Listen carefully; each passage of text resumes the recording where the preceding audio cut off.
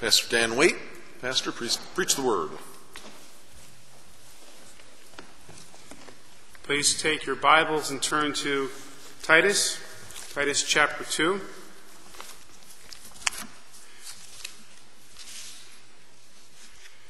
Titus chapter 2.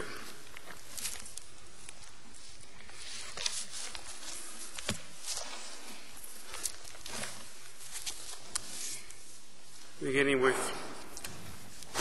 verse 11. For the grace of God that bringeth salvation hath appeared to all men, teaching us that denying ungodliness and worldly lust we should live soberly, righteously, and godly in this present world, looking for that blessed hope and the glorious appearing of our great God and Savior, Jesus Christ, who gave himself for us, that he might redeem us from all iniquity, and purify unto himself a peculiar people, zealous of good works. These things speak and exhort and rebuke with all authority. Let no man despise thee. Father, we ask that the preaching of the word this evening would glorify thy Son, the Lord Jesus Christ. In Jesus' name, amen. When studying, preparing for the message here, a few weeks back, I was teaching a class in the book of Genesis. And as we were studying through Genesis chapter 6, we came across the account of Noah. And in Genesis chapter 6, the Bible reminds us something that happened in Noah's life that's very interesting at the time. But in Genesis 6, verses 8 and 9, the Bible says, But Noah found grace in the eyes of the Lord. These are the generations of Noah. Noah was a just man and perfect in all his generations, and Noah walked with God. Noah found grace in God's eyes. Noah walked with God, just like Enoch had walked with God before him, and perhaps some other godly men in the past, prior to the flood. And when we think about what grace is, what God's grace can do for us, we know that Noah found the grace in God's eyes. And the passage here in Titus chapter 2 reminds us about grace. Now, the title of the sermon this evening is Adorning Doctrine. Now, when we think about adorning something, we put on something. Now, the adorning doctrine, that thought comes from the previous verse. In verse 11, exhort servants to be obedient to their own masters and please them well in all things, not answering again, not purloining, but showing all good fidelity, that they may adorn the doctrine of God, our Savior, in all things. Adorning the doctrine of God. How is one to adorn doctrine? A doctrine is very, very sometimes technical information that's based upon Scripture. But yet that doesn't mean it should be ignored. There's all sorts of doctrines. We break them down into 10 major categories: theology proper, Christology, bibliology, pneumatology, and you can list all of them if you want to. There's all sorts of doctrine, and they can be categorized. They can be studied in different parts. But we are to adorn doctrine, to put it on, to wear it, to be able to have it be a part of us. Be part of us. Not just be something in the abstract, but doctrine needs to be a part of us. Good, sound, biblical doctrine needs to be a part of us, just like anything else is a part of us. We have to make it a part of us. And the Scripture says, and we'll see in this passage, there are some things that will teach us. There are things we'll have to live by. There are things we have to look for, and the things we have to give. But the Scripture says, teaching us,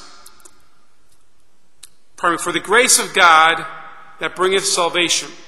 Now, the grace in and of itself is a doctrine. It's a very important doctrine, a fundamental doctrine of Scripture. It comes under the category of soteriology. That's the doctrine of salvation. God's grace. For the grace of God that bringeth salvation. How else can salvation be brought other than the grace of God? There are people today, there are movements, there are religions, there are teachings that try to teach something contrary to that. They teach a salvation by works, a salvation by being nice to people. They mingled law and grace. But salvation is only by grace. For the grace of God that bringeth salvation. When we think about this, think about Noah. Noah found grace in the eyes of the Lord. And God delivered Noah and his family, his wife, his 3 sons, and his 3 daughters-in-law. They were delivered because Noah found grace in the eyes of the Lord. And we today, if we're born-again Christians, we've been delivered by the grace of God. It bringeth salvation to all men. And if we, in the previous verses, Titus here is the pastor in the church in Crete, and there are like 5 categories. We have the aged men in verse 2, aged women in verse 3, the young men in verse 6, the young women in verse 4, the servants in verse 9. And this is the classification, the grace of God hath appeared to all men. All these categories of men and women, the grace of God has appeared to. It doesn't exclude anybody. God's grace does not exclude anyone. And the first time the word grace appears in the Old Testament was that passage there in Genesis chapter 6. And you know that Noah was born about 1,056 years after creation. The flood took place another 600 years after that. But Noah found grace. And grace is not only spoken of Noah, it's spoken of a lot of people in the Old Testament. A lot of things, a lot of concepts, a lot of doctrinal terminology in the New Testament. But when we think of what grace is, there's all sorts of definitions of grace, and we'll get to them in a little bit. Unmerited favor, different terms like that. God's riches at Christ's expense. All these different definitions of this doctrinal word grace. The word grace is used of Lot. Lot in Genesis chapter 19. Genesis 19 verses 18 to 20. If you look there briefly, it's talked Lot.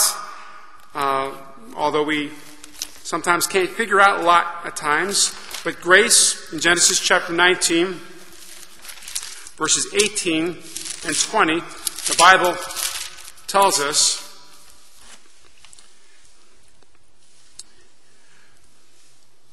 Genesis 19,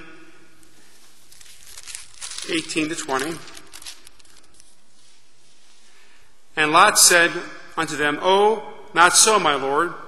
Behold, now thy servant hath found grace in thy sight, and thou hast magnified thy mercy, which thou hast showed unto me in saving my life. I cannot escape to the mountains, lest some evil take me, and I die. So Lot's life was saved, was spared, and right in contrast with grace, in that verse there in Genesis 19, we have the word mercy. One aspect of, this is another doctrinal word, of course we want to adorn doctrine. You know, grace is receiving something we do not deserve. Mercy is not receiving something we do deserve. So Lot was a recipient of grace. Laban also talks about receiving grace. In Genesis chapter 30, verse 27, and Laban said unto him, I pray thee, if I have found favor in thine eyes, tarry, for I have learned by experience that the Lord hath blessed me for thy sake. The idea of being blessed. God, Jehovah God, had blessed Laban, had given Laban grace for the sake of Jacob. The term is used with Jacob and Esau. In Genesis 32, verse 5, in Genesis 33, verse 8, in Genesis 33, verse 10, in Genesis 33, verse 15. Of Shechem, with Jacob and Dinah's brothers, the word grace is used. And the idea of grace, the doctrinal concept of grace, is receiving something that is not deserved. In a deep theological, in a simple sense, not that God's grace can be simple, because we can't comprehend it, we are receiving Christ's righteousness because of the death of Christ upon the cross. See, Adam's sin caused death to pass upon all mankind. And it's because of the grace of God that we do not have to stand in the sin of Adam, but we can be clothed in the righteousness of Jesus Christ. Grace is used of Joseph and Potiphar in Genesis chapter 39, verses 3 and 4. And his master saw that the Lord was with him, and that the Lord made all that he did to prosper in his hands. And Joseph found grace in his sight and served him, and he made him overseer over his house, and all that he had he put in his hand. That's Genesis 39. See, this is grace on a human level we're illustrating here, but God has given us grace on a godly level, far more than a human level. We as human beings could be gracious and demonstrate grace to others. But God, ultimately, His grace, the grace of God hath appeared to all men. It's there. We know it by reason and by revelation. We can see God's creative act, creative power, creative existence by just looking at creation. And the Word of God reveals to us more details about God's salvation. We can look at creation and know there is a God. We can look at the Scripture and know there is a Savior that has died for us because of God's grace. Grace is used of Jacob with Joseph, of Joseph with Pharaoh, of the nation of Israel with the Egyptians. It's used of Moses and the children of Israel. All these different places throughout the Old Testament, we have illustrations of God's grace being used.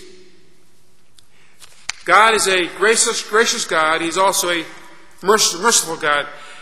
As far as with Ruth and with Boaz, in Ruth chapter 2, verse 2, and Ruth, the Moabitess, said unto Naomi, Let me now go to the field and glean ears of corn after him, in whose sight I shall find grace.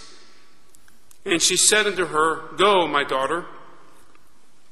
Again, in the book of Ruth, in Ruth chapter 2, verses 10 to 13, we're reminded, Then she fell on her face and bowed herself to the ground, and said unto him, Why have I found grace in thine eyes? Thou shouldest take knowledge of me, seeing I am a stranger.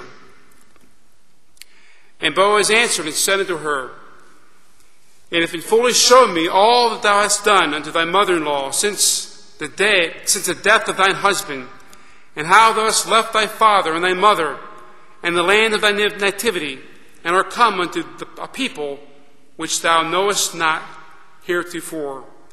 The Lord recompense thy work, and a full reward be given thee of the Lord God of Israel, under whose wings thou art come to trust.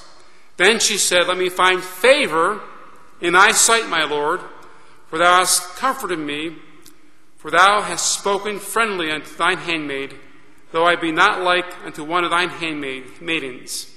Here Ruth, she understands that Boaz is demonstrating to her grace, a woman from the land of Moab, a country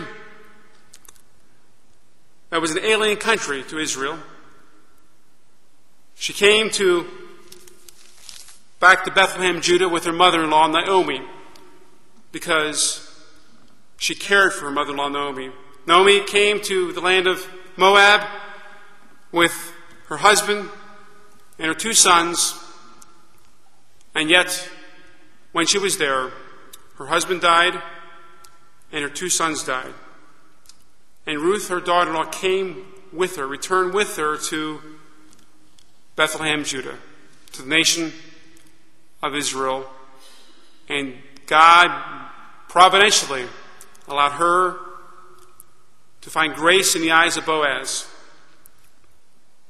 And eventually Boaz was not the nearest of kin to Naomi, but the nearest of kin refused to fulfill the obligation of the kinsman redeemer And so Boaz fulfilled that responsibility. And through the line of Boaz and through the line of Ruth, we have the Messiah, the Lord Jesus Christ, being born. Because we have the son of Boaz, the son of Ruth, Solomon, which was the son of Jesse, which was the son of David, king of Israel. And so God's grace, an unmerited favor, something that is not deserved, we see demonstrated, illustrated on a human level here with Ruth and Boaz. Also, we see the word grace being used with Hannah and Eli. In 1 Samuel chapter 1, verses 17 to 19. Then Eli answered and said, "Go in peace, and the God of Israel grant thee thy petition that thou hast asked of him." And she said, "Let thine handmaid find grace in thy sight." So the woman went her way and did eat, and her countenance was no more sad. And they rose up in the morning early and worshipped before the Lord, and returned and came to their house in Ramah. And Elkanah knew Hannah his wife, and the Lord remembered her. The word grace is used in the context of Saul and Jesse, with David and Jonathan, with Esther and Ahasuerus. These are elements of grace on a human level, where we have grace being demonstrated by people that are interacting with other people, that have no reason other than the providence of God to be gracious to one another. When we think about the doctrine of grace, in Romans chapter 3, verses 21 to 24, and again, the book of Romans is filled with doctrine, as other parts of Scripture. Scripture is filled with doctrine. All throughout the Bible we have doctrine, and we have to look for doctrine to understand what the teaching of Scripture is. But in the book of Romans, chapter 3, verses 21 to 24, "But now the righteousness of God without the law is manifest, being witnessed by the law and the prophets, even the righteousness of God which is by faith of Jesus Christ unto all and upon all them that believe, for there is no difference.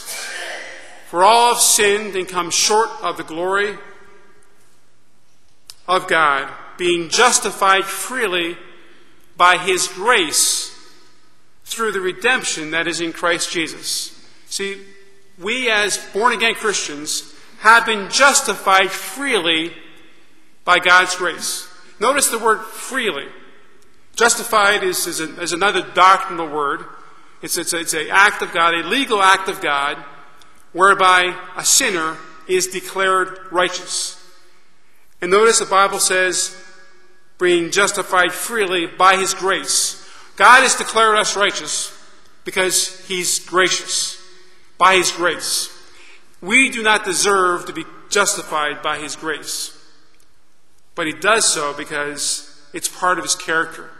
Because he's been satisfied by the work of Christ on the cross. In 2 Corinthians chapter 8, we have another aspect of grace. 2 Corinthians chapter 8, we could look at verses 1 to 9, but let's look at verse 9. "For you know the grace of our Lord Jesus Christ, that he, though he was rich, yet for your sakes he became poor, that ye through his poverty might be rich." The grace of our Lord Jesus Christ is making us rich. He became poor so we could become rich. The grace of God that bringeth salvation hath appeared to all men. And again in Ephesians, we look at the riches, the wealth of God in his grace, and the wealth of God in his mercy.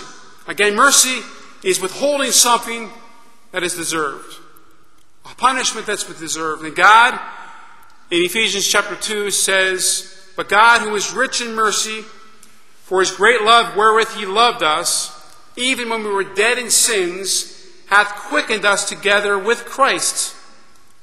By grace are ye saved, and hath raised us up together, and made us sit together in heavenly places in Christ Jesus, that in the ages to come he might show the exceedingly riches of his grace in his kindness toward us through Christ Jesus.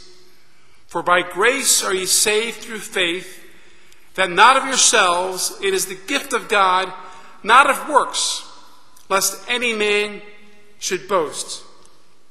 For we are his workmanship, created in Christ Jesus, unto good works, which God hath before ordained that we should walk in them. God's grace is mentioned in Titus chapter 3, verses 4 to 7.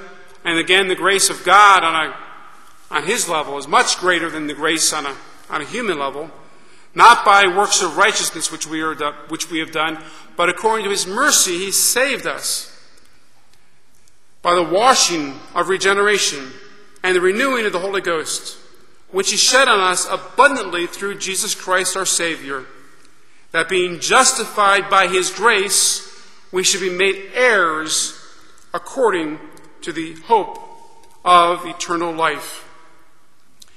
And another passage that talks about God's grace is in Hebrews chapter 4, beginning with verse 12. For the word of God is quick and powerful and sharper than any two-edged sword, piercing even to the dividing asunder of soul and spirit, and of the joints and marrow, and is the discerner of the thoughts and intents of the heart. Neither is there any creature that is not manifest in his sight, but all things are naked and opened unto the eyes of him with whom we have to do. Seeing then that we have a great high priest that is passed into the heavens, Jesus, the Son of God, let us hold fast our profession. For we have not an high priest which cannot be touched with the feelings of our infirmities, but was in all points tempted like as we are, yet without sin. Let us therefore come boldly unto the throne of grace, that we may obtain mercy and find grace to help in time of need.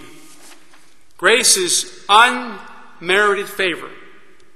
As we were mentioning before, some have said God, some have defined it as a simple definition, as God's riches at Christ's expense. Grace is the receipt of something that is not deserved, in contrast with mercy, which is not receiving something that is deserved. God's grace is what brings salvation to us. And when we're to adorn doctrine, think of this verse in the book of Titus. For the grace of God that bringeth salvation hath appeared to all men. It's appeared to all of us. It brings us salvation. We cannot be saved or delivered without God's grace.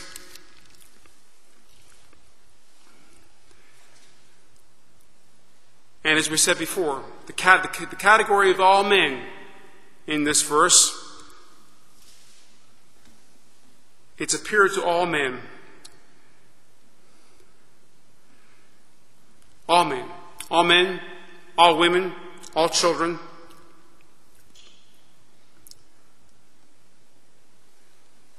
And what does it do? What does God's grace do for us? We know the grace of God. We looked at some brief scripture passages that helped us explain what God's grace is. We explained a few definitions of what God's grace is. For the grace of God that bringeth salvation hath appeared to all men, teaching us. God's grace can teach us. What does it teach us? It teaches us many things here in the passage. 3 things. Teaching us that denying ungodliness. God's grace should assist us in understanding about what is godliness and what is ungodliness. In the passage in Romans chapter 7, we know that the Apostle Paul, in writing to the church at Rome, says in Romans chapter 7, verse 7, "What shall we say then? Is the law sin? God forbid. Nay, I had not known sin but by the law, For I had not known lust except the law had said, Thou shalt not covet. But sin, taken occasion by the commandment, wrought in me all manner of concupiscence. For without the law sin was dead. For I was alive without the law once, but when the commandment came, sin revived, and I died. Grace will tell us, will explain to us, teaching us to deny ungodliness. This is what he teaches us. Ungodliness is a form of wickedness, it's a form of sin. It's everything that's contrary to what God expects us to do. And we are to deny it. We are to deny ungodliness. The ungodliness we're to deny. God wants us to deny it.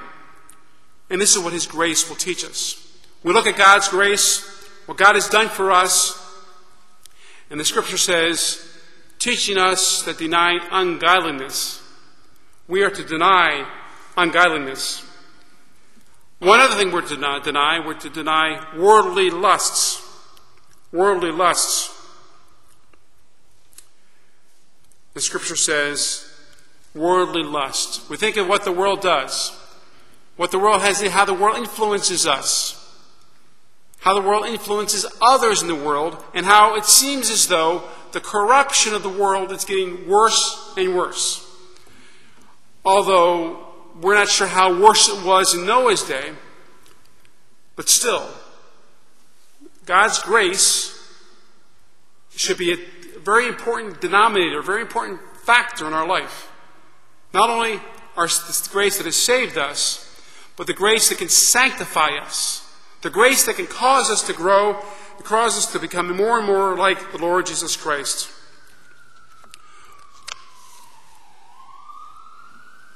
It teaches us to deny ungodliness. It teaches us to deny worldly lusts. And it teaches us how we're to live. There are certain things God's grace will tell us to deny, and there are certain things that God's grace will tell us to embrace. A way to live. We're to live soberly. We're to be controlled, not by our own desires or our own will, but we're controlled by God the Holy Spirit, righteously, doing things that are in accordance to what the Scripture says. The Word of God is the ultimate standard of what righteousness is. We look into the Word of God if we have a question, whether something is righteous or unrighteous, and it will give us the answer. And the passage also says we're to live godly. Because we are people who are part of this earth. We are part of the world. We're to live soberly, righteously, and godly in this present world. We have a difficult time sometimes having the victory of living soberly, righteously, and godly. But if we reflect upon God's grace, because we know it's appeared to all men, we know that it can teach us to deny ungodliness and worldly lusts. We are to live these three ways: the soberly, the righteously, and godly. Noah, in 2 Peter chapter 2, verse 5, the scripture reminds us that he was a preacher of righteousness. The Bible says, "And spare not the old world, but saved Noah, the eighth person, a preacher of righteousness, bringing the flood upon the world of the ungodly." God doesn't like ungodliness. He doesn't like the ungodliness of the world, and he doesn't like ungodliness, the carnality of Christians.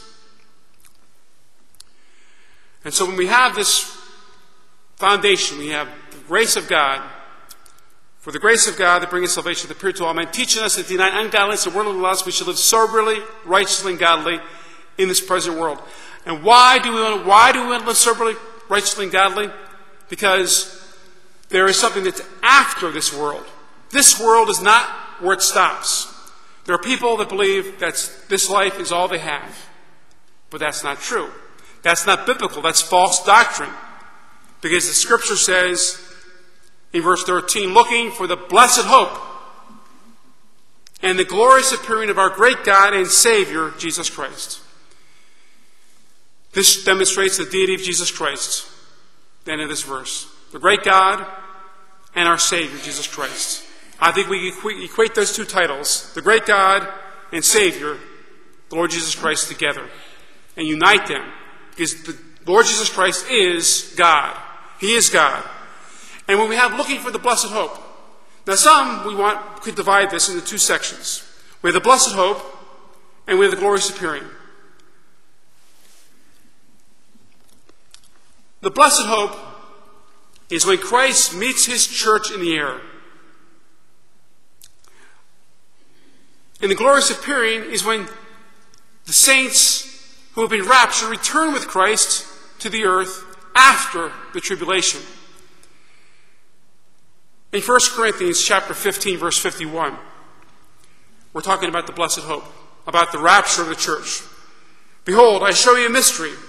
We shall not all sleep, but we shall be changed in a moment, in the twinkling of an eye, at the last trump, for the trump shall sound, and the dead shall be raised incorruptible, and we shall be changed. For this corruptible must put on incorruption, and this mortal must put on immortality. So when this corruptible shall put on incorruption, and this mortal shall put on immortality, then shall be brought to pass the saying that is written, Death is swallowed up in victory. O death, where is thy sting? O grave, where is thy victory? The sting of death is sin, and the strength of sin is the law. But thanks be to God which giveth us the victory through our Lord Jesus Christ.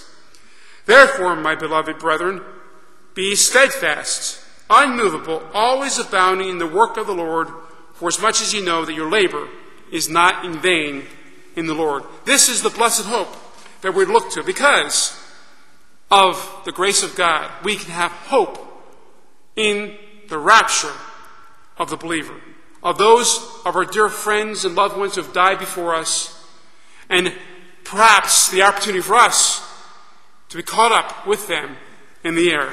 Another aspect, another passage that talks about the blessed hope is in 1 Thessalonians chapter 4. But I would not have you be ignorant, brethren, concerning them which are asleep, that ye sorrow not as others which have no hope. For we believe that Jesus died and rose again, even so them also which sleep in Jesus will God bring with him. For this we say unto you by the word of the Lord, that we which are alive and remain unto the coming of the Lord shall not prevent them which are asleep. For the Lord himself shall descend from heaven with a shout, and with the voice of the archangel, and the trump of God, and the dead in Christ shall rise first. Then we which are alive and remain shall be caught up together with them in the clouds to meet the Lord in the air, and so shall we ever be with the Lord. Wherefore, comfort one another with these words. This is the blessed hope. Because we can look for the blessed hope, looking for the blessed hope, and the glorious appearing. If you remember in Acts chapter 1, verse 8, and following verses 6 to 11, when the apostles were there on the Mount of Olives, the question was asked of the men of Israel, why stand ye gazing up to heaven? And the answer was, this same Jesus which was taken up, he's going to return in the same way. Acts chapter 1 tells us that. He's going to return back right to the Mount of Olives. This is the glorious appearing. His physical return to the physical earth. One of them, he returns to the atmosphere of the earth in the rapture. And the other one, he physically comes down and touches down on the Mount of Olives. Zechariah chapter 14 tells us that. Look at Zechariah 14. Think about that. How God, in Zechariah 14 verses 1 to 9, Behold, the day of the Lord shall come, and thy spoil shall be divided in the midst of thee. For I will gather all nations against Jerusalem to battle, and the city shall be taken, and the houses rifled, and the women ravished. And half of the city shall go forth into captivity, and the residue of the people shall not be cut off from the city. Then shall the Lord go forth and fight against those nations, as when he fought in the day of battle. And his feet shall stand in that day upon the Mount of Olives, which is beside Jerusalem on the east. And the Mount of Olives shall cleave in the midst thereof, and the east and toward the west, and there shall be a great valley, and half of the mountain shall be removed toward the north, and half toward the south. The Lord Jesus Christ, here, as Zechariah mentions, is Jehovah. He's going to return to the Mount of Olives, the glorious appearing. 1 Thessalonians 5, Matthew 24 talks about the thief. The thief is coming not to. These are things about the glorious appearing, the blessed hope, the rapture, the glorious appearing. We can look for the blessed hope. We can look for the glorious appearing because of God's grace. It brings salvation to us. We're saved, born again, washed in the blood of Christ. And God wants us to live a sanctified and holy life. That's why we're to deny. It's teaching us. That's why God's grace needs to teach us to deny ungodliness and worldly lust, how we are to live. To live soberly, righteously, and godly. And what we are to look for. The blessed hope and the glorious appearing of our great God and Savior. And what did our great God and Savior do for us? Verse 14 says, who gave himself for us. He gave himself for us. Why? Why did the Lord Jesus Christ, why did the second person of the Trinity, the eternal Son of God, why did he give himself for us? Because the Bible says in this passage, the doctrine of redemption, that he might redeem. He gave himself for us, that he might redeem us from all iniquity. All iniquity. To buy us back. He's buying us back, number one. Then he's purifying us. And we are to be reserved and sanctified and set apart for him. He's purifying to us a peculiar people. God, that's what God expects of us. Because of God's grace, this is what we can do. We can live him, we live for him, serve for him. We can live soberly, we can live righteously, we can live godly. And we can look for the blessed hope.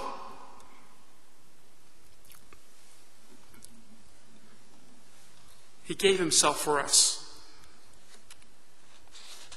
He redeemed us from all iniquity. And it's not some iniquity. The redemption of Christ is complete. It's not partial. It's not limited. It is complete.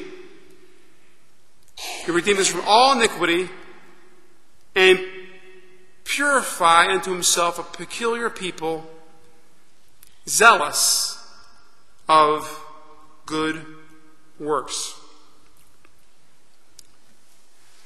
And then Titus is admonished, and we, by application, are admonished as well. If we're going to be adorning doctrine, we need to be also teaching doctrine in our different spheres of influence. These things teach, these things speak, which is and exhort and rebuke with all authority. See, the authority we have doesn't come from ourselves. The authority we have comes from the Word of God. So every doctrine we believe is based upon the Word of God. And the final phrase of this verse is, let no man despise thee. So when we think about the passage tonight, when we think about God's grace, when we think about adorning the doctrine of God, let's consider, fundamentally, we've all been saved by grace. The forensic act of God whereby he's declared the sinner righteous. We've been justified. God has justified us because of his grace, based upon the shed blood of the Lord Jesus Christ on Calvary. The empty tomb that is present. Redemption has come to us. God has given that to us.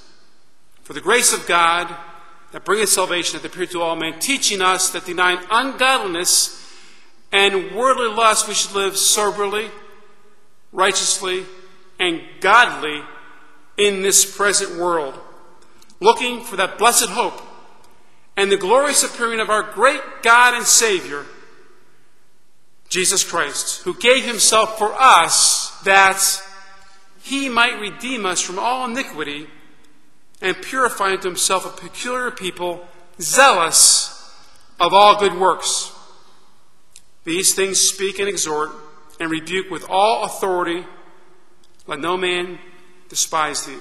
Father, we ask that thou would allow us to speak these things with all authority, with all doctrine, that thou would allow us to look for that blessed hope, that thou would allow us to put off worldly lust and ungodliness so we can live soberly and righteously and godly. We ask this in thy Son's name, the Lord Jesus Christ, who shed his blood on our behalf. Amen.